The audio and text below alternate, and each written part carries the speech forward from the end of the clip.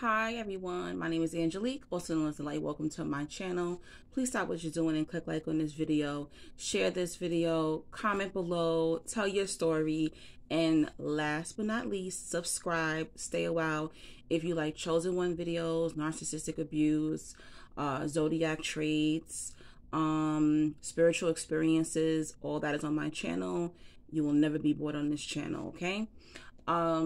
If you want to donate so I can keep running this channel, or you want to book a phone session, you can do so. All that information will be below, okay, or in the description bar. If you don't see it, comment at me and I will reply to you. All right. If not, guys, if you see someone comment, you can help them out for me. Okay, so let's get right into the topic. This is like my maybe third time trying to record this. Hopefully it comes out this time. All right, so this is going to be a short video. I know that. Why they don't like to be alone with you. I have another video on here called their demons or intimidated by your light, something along that line. So it's kind of similar, but I'm not talking about just random people who you don't know, and that's what I'm talking about in that particular video. But this is people who you already have like an established relationship with, and a lot of us did not realize we were the chosen one. We just felt like the black sheep, the outcast. Nobody loved us. We always are very different from our family members. We had a lot of hardship in our lifetime, feeling like the outcast, being blamed for everything, you know, horrible relationships with our parents or siblings, the list goes on, okay?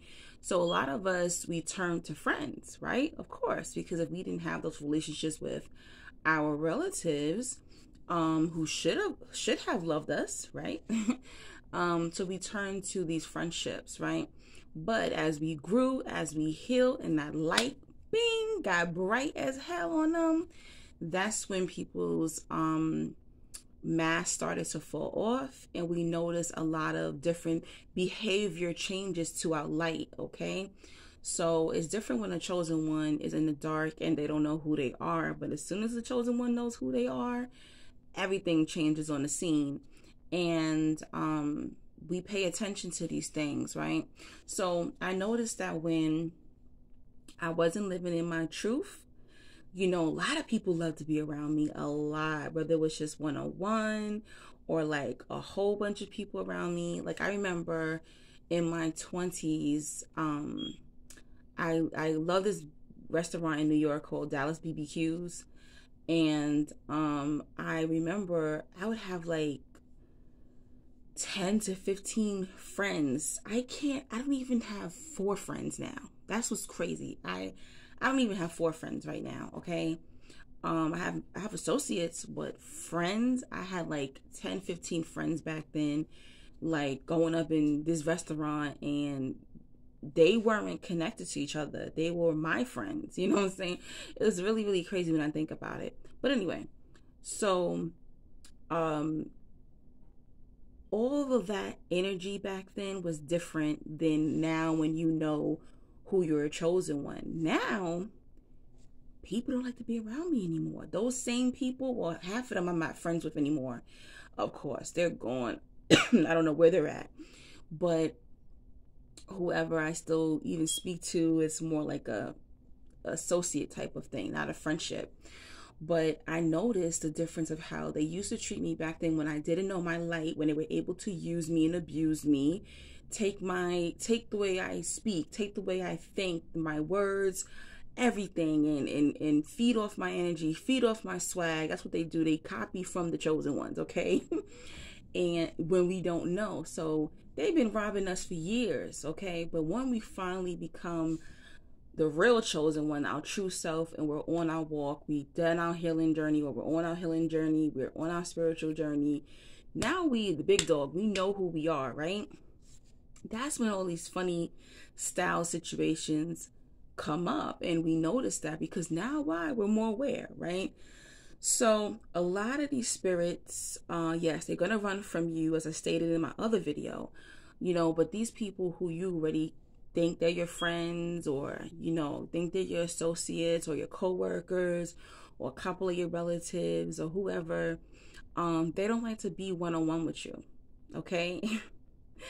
Little old you, just one person, makes them paranoid. Your spirit makes them paranoid. Why? Because they're not living in their truth. That's the reason why. They're fake, they're phony, they're masked and fall off. They live a life that they feel that you don't live. Okay? They put you on this pedestal in their mind. They know you're better than them. They know that you're the truth. But they make it seem with their degrees or with their cars or their money, that they try to make it seem like you're better than them. Okay? I mean, that they're better than you. But the truth is, spiritual light is the only currency on earth. Okay? It's the highest currency. Long where money will be burned and not even used anymore.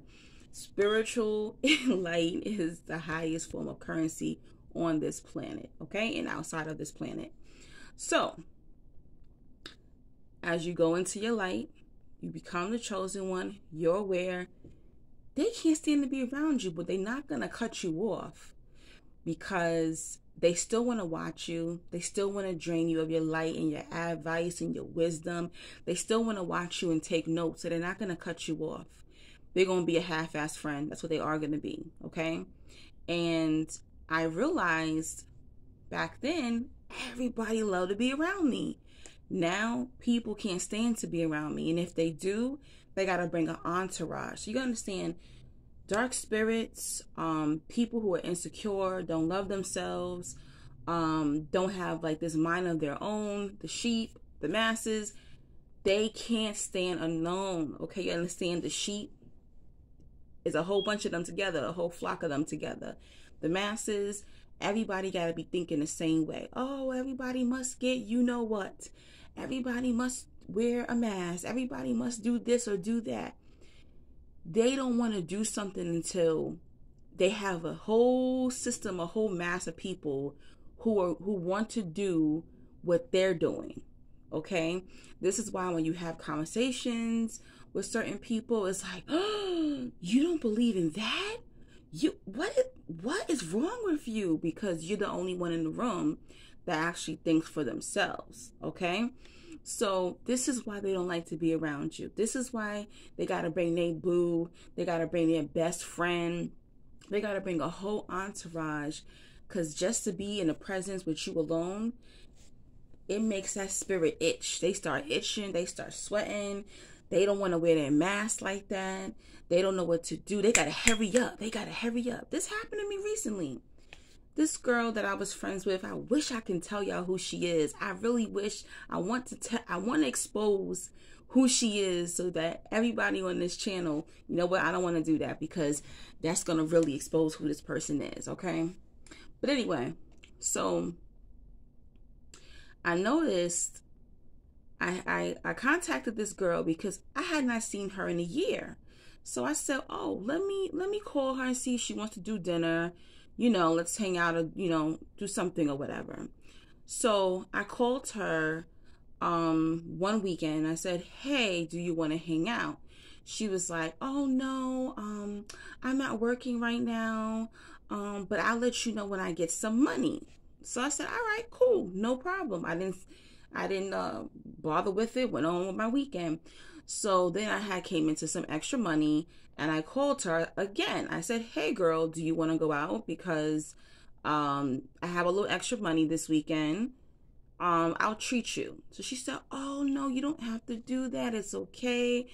But anyway, we decided we were going to go out, and she was like, oh, I'm going to pick you up. We're going to go to Long Island, blah, blah, blah, blah. We're going to have a good time. At least I'll be able, to give you something though. And then it was really interesting because she said that she went and got like a wax done. I'm like, how does she have money for a wax? Anyway, so I didn't make a big deal of it, because in the past this girl had, paid for dinner for me too, so it wasn't a big deal. Anyway, so we went out to dinner. No. She called. I was getting my pedicure, so she called me, and I'm like, hey, what's up? And I'm like, oh, I'm almost finished. And she's like, oh, okay, well, I just wanted to ask you something. And I'm like, okay, what's up? She was just like, oh, I haven't seen one of my friends in a long time. And I'm on the phone with her like, girl, I haven't seen you in a year, like over a year. Like, what are you talking about? And she's just like, oh yeah, I haven't seen one of my friends in a long time, and I want to know, can I bring her to dinner with us? And like putting me like in this weird situation. So at the time I was like, I don't really care. Cause I was like, you know what? After this, I'm probably not gonna see her again, because I could see the pattern of where this has been before, right? Because if me and you haven't seen each other in a year, we haven't spoken. Don't you think that me and you need a one-on-one to where we can talk and we can connect? Why would you bring someone who I don't even know, where I'm not going to be able to have a one-on-one with her, basically? But I was like, you know what? I'm hungry. I don't want to get into it with this girl. I said, whatever, you can bring her. So when she picks me up, the other girl, she's sitting in the front seat. They're talking. They're having a conversation up there in the car. You know, eventually I chime in or whatever, because that's just me. I'm a talker. And when we get to the restaurant, they're sitting across from each other. You know, they're talking, you know, about this and that and work and all of this stuff. And there's really no interaction, you know. And then it was like kind of an awkward moment. And it was really strange because then her friend was like, hey, are you single? Because I want to hook you up with my coworker. And I was just like, I don't know this girl. It was very awkward and weird, right? But anyway, on the spiritual level, this is the type of things that they'll do, okay? They can't be alone with you. They always have to bring other people with them. And it goes much deeper than that. Sometimes people feel like, oh, some people just need an entourage, or maybe they just wanted to bring their friend. No, it's about you, chosen one. You make them uncomfortable. They can't stand to be in your presence alone. Okay? One, they're intimidated by you. Two, dark spirits, they gotta work with a pack. Okay? Light beings, light workers, we don't have to work in a pack. We fill up the room by ourselves. The more healing work you do, the more spiritual work you do, the more shadow work you do, you're going to be like, dang, I grew up in a household full of people, but I like being by myself. I like spending time by myself. And you realize you make a commotion anywhere you go with even your silence. I love that saying, my silence is powerful. I know even my silence is powerful. That's why when I'm not posting on social media, or I'm not answering texts, or I'm not answering calls, it freaks people out, because your silence can be very powerful. Chosen ones don't have to speak. Your spiritual light speaks for itself. They are wearing a mask, okay? They're in competition with you most of the time. They know that you're better than them. They don't feel worthy to even be in your presence. So they gotta go bring their homegirl, their homeboy who are just like them. All right. Then when they get around you, those two are on the same frequency. Their conversation and their mindset is going to be the same. Now, when you start talking, you're going to be looking like the weird one, the conspiracy theorist, the outcast. You see this game they play? And this goes overlooked. But that's why they do that.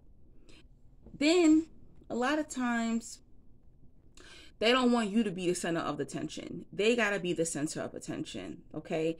They don't focus. And a lot of times when narcissists don't just do this. This is just weak beings, dark spirits. They're corny spiritually. They're boring spiritually. They have nothing to talk about. They can't even hold a conversation with you. So they got to bring their man, their girl, their boy, their mama.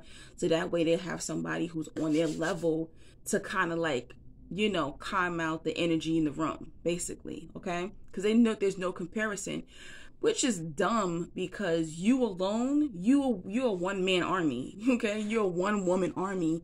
You don't need anybody. You don't need no entourage. Okay. So I noticed that this happens a lot. I notice, you know, what they'll ask of you or ask from you, they will never do for you. I even had dark beings, I call them. I even had dark beings tell me I couldn't bring a friend. Oh no, you gotta come by yourself. They want you to feel like an outcast. They want you to be alone. Okay, one time this girl, when I was celebrating Thanksgiving, I was friends with, every time I looked up, she with a different man. She'll always bring her man to girls' night. We're supposed to have a girls' night. She'll bring a dude to girls' night when we're out having drinks. She'll bring a dude to dinner. She'll bring a dude to the movies. I never said nothing. But as soon as she had Thanksgiving dinner at her house, and I'm like, oh, I have a date this year, she was like, well, you can't come. So this is what they do. They play these games, all right? So pay attention to when people do that. They want to make you feel like the outcast, okay? It's almost like they invited you to your stoning, okay? They're inviting you to your stoning, but it's hilarious because I'm like, oh, okay. Sometimes I love it because I'm like, okay, go ahead and play that game because I could sit here and hold up this whole conversation and have all y'all minds effed up with my light. It used to make me feel uncomfortable, but now it's hilarious now.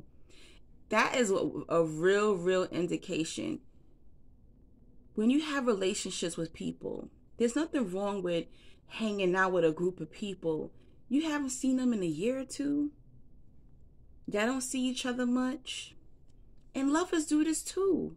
Lovers will do this to you. Them dark being lovers that you have, they will do this to you too. Okay? They can't stand to be around you. You make them nervous. Okay? Like a hooker in church. You make them nervous. They can't stand to be alone with you. All right, I don't want to keep repeating myself. I'm sure y'all got the point. But don't feel bad. Because I remember when this started to happen, I was just like, why don't they want to spend quality time with me? Why don't they want to be alone with me? We used to be alone before. What's going on? Why are they always inviting a friend? Why are they doing this? I noticed a lot of these dark beings, they can't be alone. They don't even have enough substance to be alone. They just couldn't.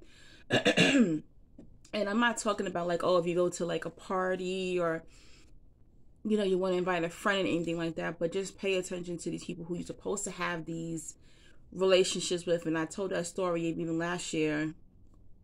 I cut her off though. The chick that was a psychologist, the chick that is a psychologist, we had not seen each other in I think almost 2 years, and she invited her husband and her 2 nephews, and I'm like, this is weird. It was just very, very weird, but yeah, they'll do that. Don't feel no kind of way. Just move out the way. That's it. All right. I'll talk to you soon, guys. Don't forget to donate and don't forget to book your phone sessions with me. Take care. Have an amazing weekend.